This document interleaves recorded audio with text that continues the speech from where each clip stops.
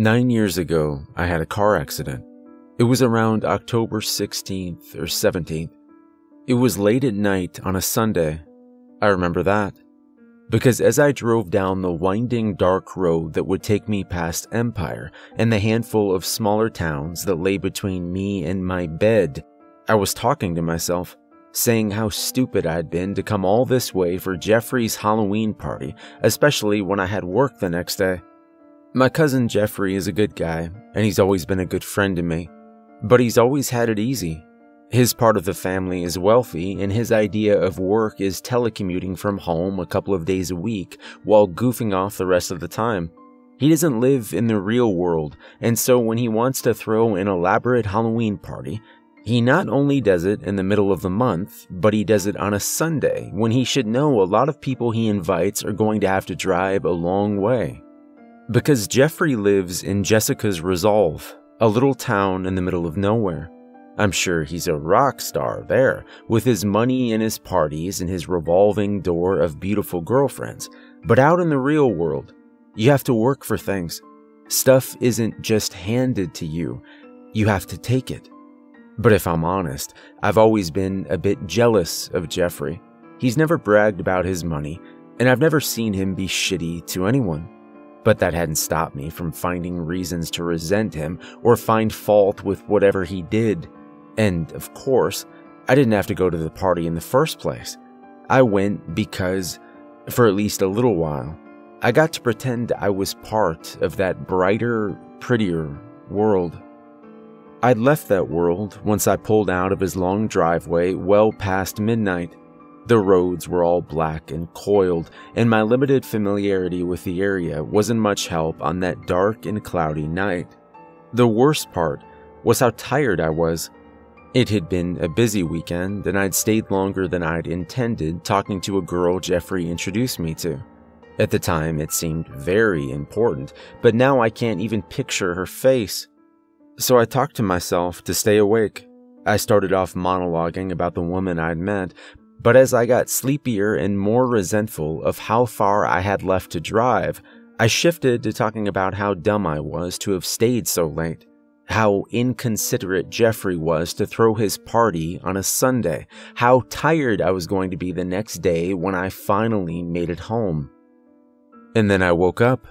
As I was plunging off the road, the back of the car seeming to float for a moment before slamming back into the gravel shoulder and picking up speed, pulling me further down the embankment and into the darkness of the trees waiting below. There was no time to stop or change course, and I barely managed to close my eyes as the world around me exploded. Glass, metal, and wood collided and protested as the front of the car slammed into one of the wide tree trunks at the bottom of the hill. I felt a band of fire flare across my chest as my seatbelt held me in place, but for whatever reason, the airbag never deployed. I tried to slow my head's forward momentum, but my forehead still struck the wheel with enough force to split the skin and send a thin ribbon of blood down into my eyes as I sat back and began trying to look around. A large tree branch stretched out next to me, impaling my empty passenger seat and making my stomach loosen as I realized how close I'd just come to dying. Instead, I was surprisingly okay. My chest and head hurt some, and I was very shook up and a bit woozy.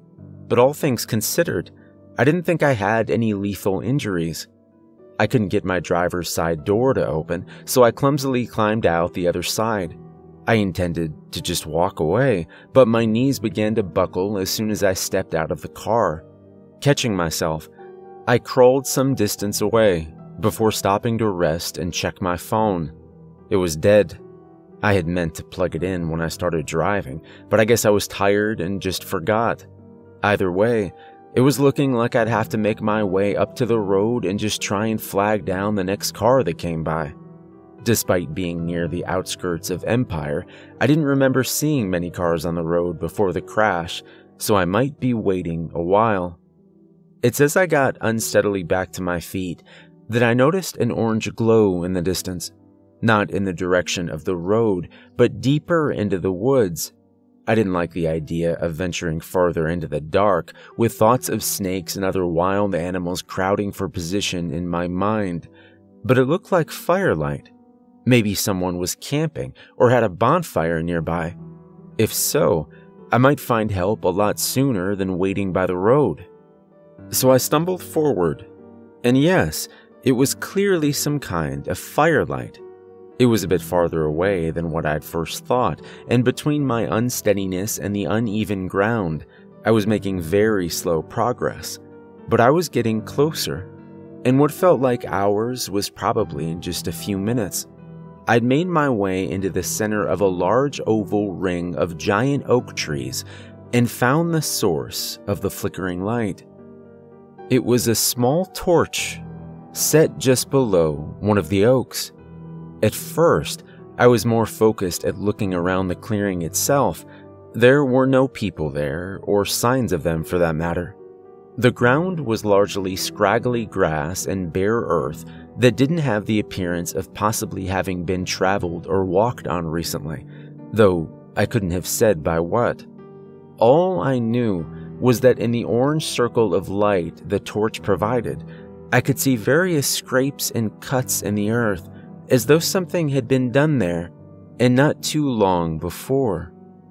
I wanted to explore more, but I was nervous about venturing past my newly found sanctuary of torchlight. So instead, I turned back to the tree itself. There'd been something there, right? I'd only half noticed it in my eagerness to look for people in the clearing, but yes, someone had nailed something or some things to the tree just above the height of the nearby torch. They were diamonds, or diamond-shaped pieces of meat. There were 7 of them, all roughly 2 inches tall and 1 inch wide, and they were attached to the tree in 2 haphazard rows by... It wasn't nails. I reached out my finger to the end of one of the long needles that protruded from the top of each diamond of flesh. I barely touched it, but I immediately brought my hand back with a small hiss of pain. When I looked, I had a pinprick of blood on the pad of my index finger. They weren't nails or needles. They were hairs. No, not hairs really, more like quills or something, I guess. And whatever they were razor sharp. I felt my unease growing into fear.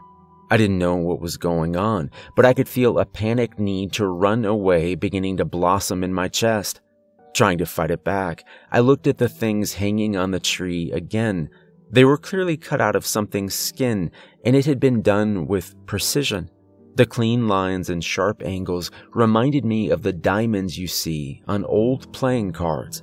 They also looked to be largely different from each other in color and texture, but I still had no idea what they really were, and I didn't need to abandon the possibility of getting help just because I was spooked.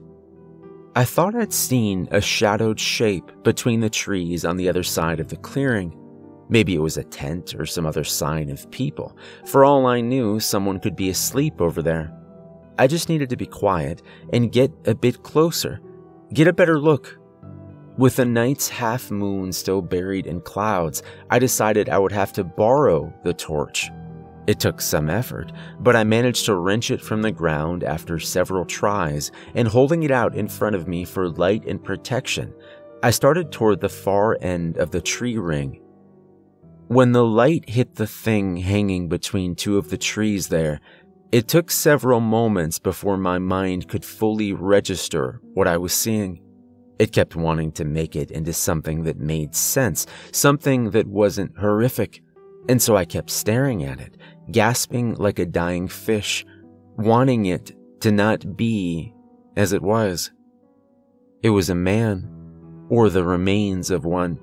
His head had been removed, as had most of his organs. What was left, the skin, muscle, and bone, was tied at the wrist and ankles to the 2 supporting trees, hung there like a dead animal waiting for a butcher. Just then, I heard a sharp rustling noise nearby. I looked around before realizing it wasn't behind me or to either side. It was above me. The flame from the torch wavered as my hands began to shake, but I held onto it as best I could as I raised my gaze to the trees above. The peaks of these oaks were over 60 feet in the air, far above how high my meager firelight would go.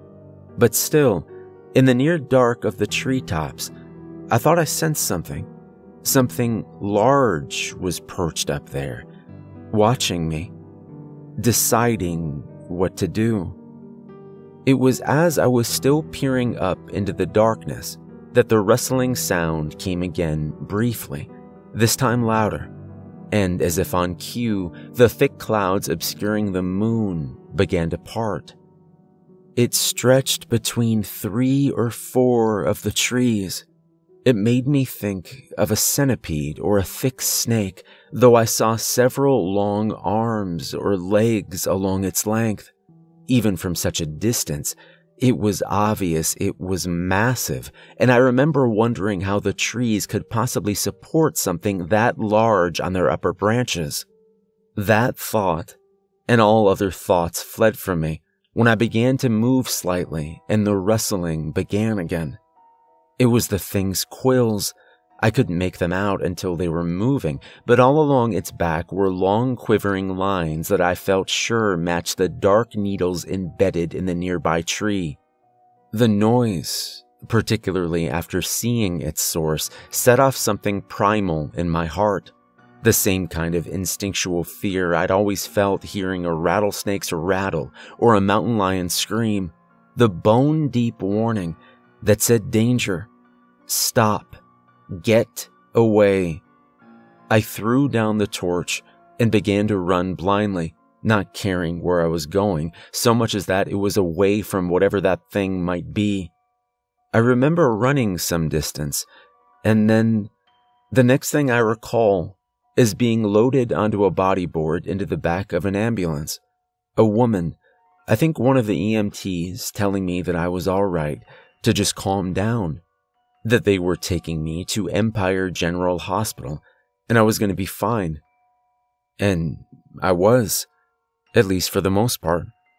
I spent the next 5 days in the hospital as they treated me for a concussion, a bruised kidney, 2 sprained wrists, and 1 fractured ankle, and various cuts and bruises. 3 different times, doctors and nurses came and asked me what I remembered of what happened, and each time I told them that I didn't remember much of anything after the accident. It was a lie, of course, but I couldn't bring myself to tell them the truth. One reason for that, of course, was because they would have thought I was either crazy or out of it because my concussion, and either way it wouldn't have helped anything. But the other reason was because I knew why they kept asking, why they were so curious about what I'd gone through that night. They wanted to know how, out of all my understandable cuts and bruises, sprains and breaks, I'd also managed to get one very unique and specific wound on the side of my stomach, just above the belly button. It was a 1/4 inch deep, with clean, straight lines, and it didn't look like it came from a random gouge of glass or metal or wood. Even now, all these years later, the hollow of shallow scar tissue has retained its shape. The shape of a diamond, like you might find on an old playing card or hanging from a tree in the darkest part of the woods.